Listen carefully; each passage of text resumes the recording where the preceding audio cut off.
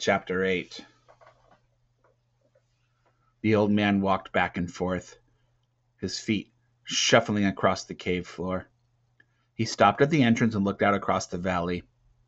He was still breathing heavily, but the storm was in him. That was in him was over. "I'm sorry," he said. "It is a thing that must be handed down. My Faja was a cave painter, and now I am one. That is the way. It has always been. It cannot start from nothing." He stopped his pacing and looked down at Teo. "You must learn to live with things that you cannot change." Teo sighed deeply, biting his lip, trying to forget. A short while later, they sat cross-legged on the cave floor, eating some freshwater mussels that Teo had scooped up from the creek. With his sharp flint knives, they pried open the blue-black shells and picked out the soft flesh within.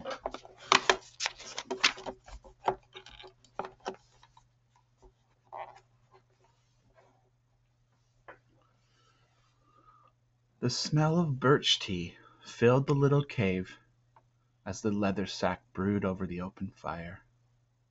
They ate in silence, and finally Teo spoke. "Then it can never be?"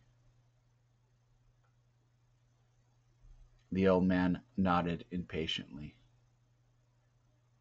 "I tell you again, unless you are born of a leader or chosen by the elders, it would not be accepted."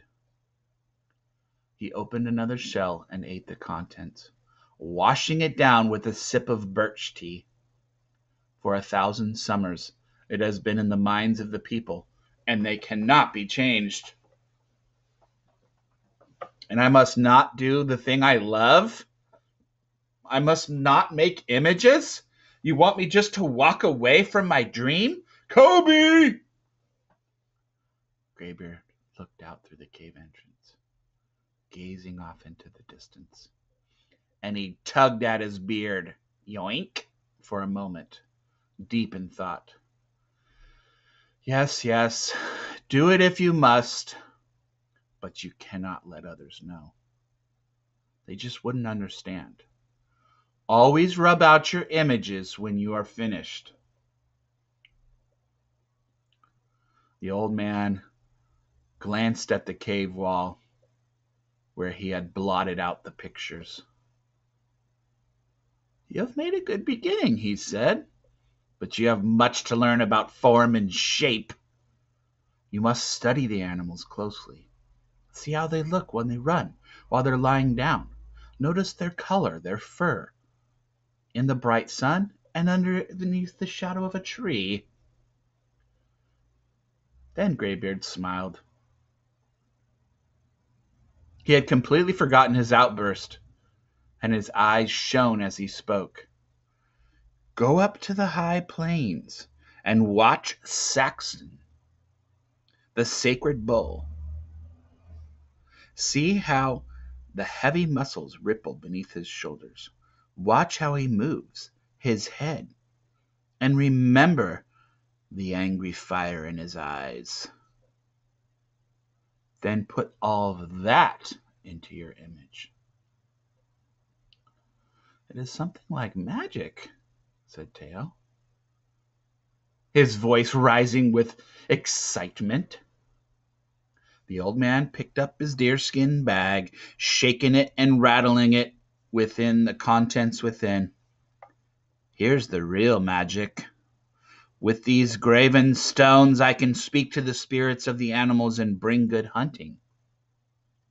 He took out 7 flat stones, each larger than his open hand, each engraved with a figure of a different animal. He picked out one and held it up for Teo. On it was the engraving of a mammoth. Teo gasped. "It's the mountain that walks, my favorite. You did it." "Yes," said Graybeard. 3 summers have passed since they came through the valley, and I drew this sketch. They have not been here since.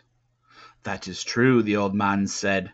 But for now, from this sketch, I can draw on the other walls of this secret cave, and I can draw line for line, making the shape exactly as it was when I first saw it. And this way I can speak to the spirits and the great beasts and call them back into the valley. With the point of his flint knife, Greybeard began copying the picture on the dirt floor of the cave. Here. First make a large outline of the whole animal. Next, find the high point of the shoulders. Then, slope the back all the way down to the tail. Greybeard swung his hand over the drawing, his eyes shining again as he drew the legs, the feet, the trunk, using short strokes to show how the hair and the fur. Tail leaned forward, watching intently and very closely. Slowly the rough picture of the mammoth began to take shape as the old man sketched in the curves of the tusks and the small beady eyes. You must do this over and over, said Greybeard. That is the way you learn. But I must warn you again. Make sure you rub out your images as soon as you are finished. Greybeard stood up and erased the drawings with the toe of his deerskin sandal. Now, I gotta bounce. I gotta get going. I gotta get up out of here. I have to go to the camp to see your people. Tonight's there's a celebration in the ritual of the hunt. Since he was not the chosen one,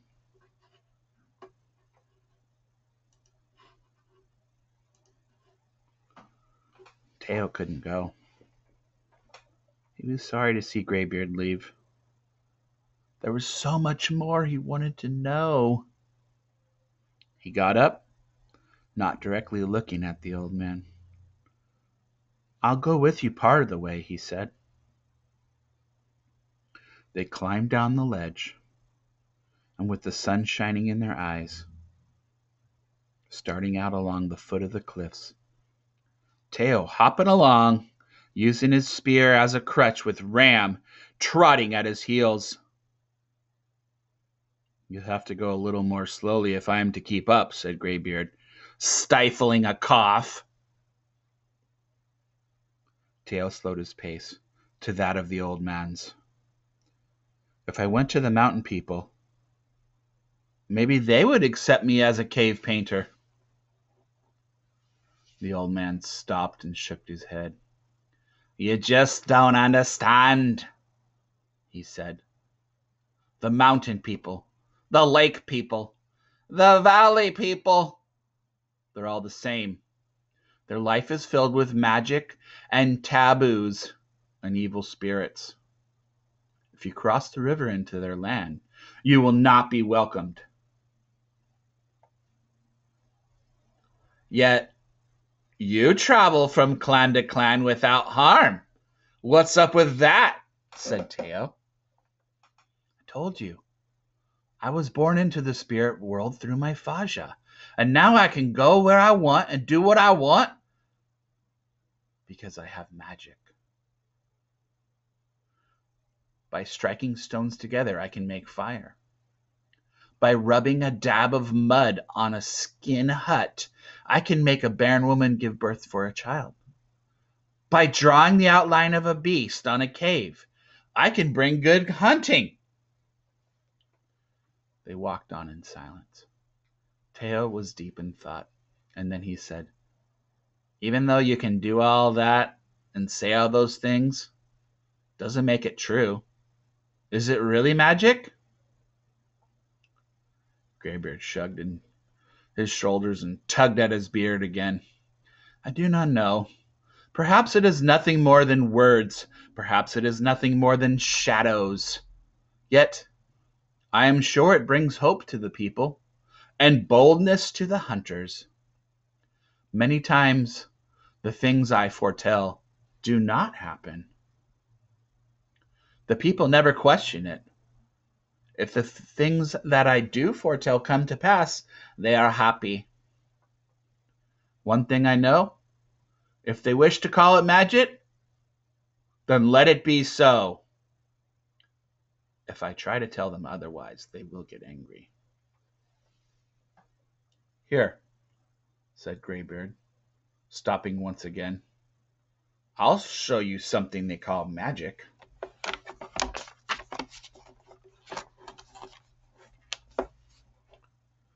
He reached into his deerskin pouch and took out a flat, round object.